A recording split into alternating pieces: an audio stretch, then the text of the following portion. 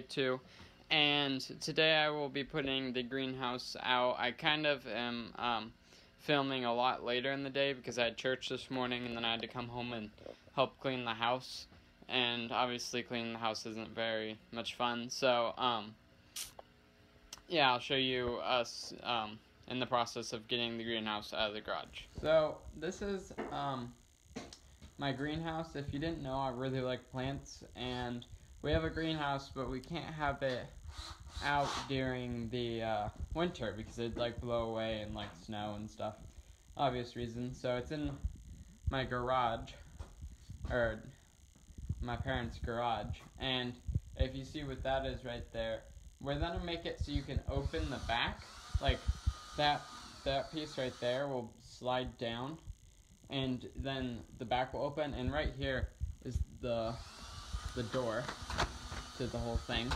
and we'll be able to open the door and then air will go through there. And I might be able to keep my iguana in this, like in a cage or something, but I don't know because it might be way too hot, because I know it's gotten to like 110 degrees, which I know is like their basking spot, but I don't know how to build their cage, build a cage to go in here. So I don't know, that might be something to do, but hopefully it'll be cool enough in here that I'll be able to put all the plants that are inside right now out here, because last year, like, everything would pretty much die if like any tropical plants, even tropical plants would probably die in here. I don't know, maybe I didn't like spray it down enough.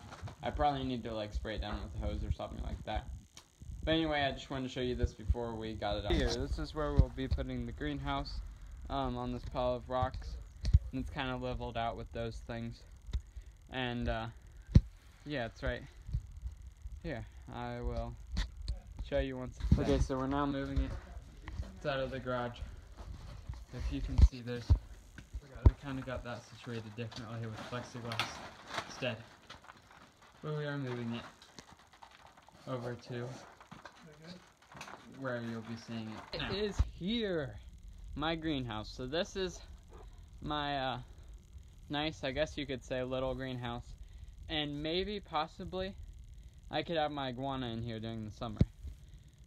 But the only reason is that because last year it got way too hot in here. And like, literally I wouldn't even feel safe putting anything in here, like plants really. I had some, but not a lot. But now we have this, and it's completely like, I'm not, like, I can stick my hand right out, but there's this plexiglass, which is really hard to move. We need to fix it, but it goes up over there, and then you take this piece and you put it under so it stays there.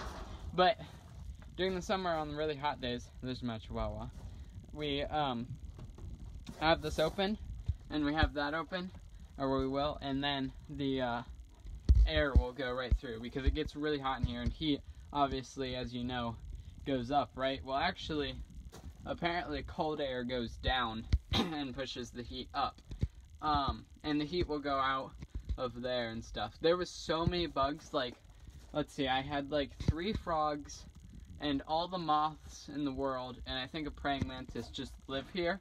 Now the praying mantis actually ended up being cooked because it was so hot up there, and that's where all the bugs were trying to get out, but it's pretty much impossible. Like, you can lift up here, that's not actually like, that's not actually nailed down or whatever, so they could go out there.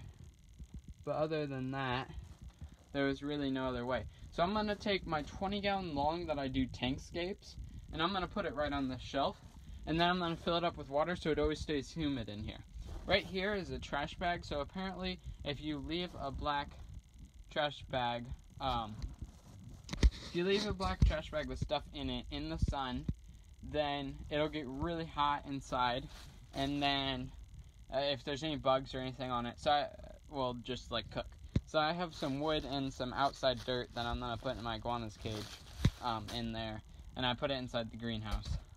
So yeah, now I'm gonna show you me moving the tank into here. Okay, let's see if I can get this really heavy tank off the ground. Okay. Okay, so now It is in here, and it still has the last tankscape. I need to work on one for this week, but if I slid it onto those bars, something would break. I don't want that to happen. If you didn't know, I'm breathing really hard because I didn't think about all the rocks that were in here. Yeah, so I'm going to be taking those out now.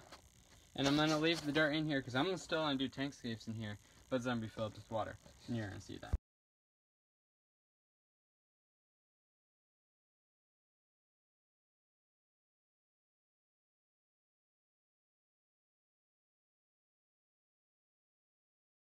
Hey guys, so if you can hear the water, I'm finishing filling up the tank, and I might be putting a fish in it, but probably not. I don't know. If I get another like small minnow from the creek, I'll probably put it in. But that's the tank I still will do tankscapes in. Just there'll be water in it now, which will be kind of cool or kind of bad depending on what kind of wood I'm going to be using.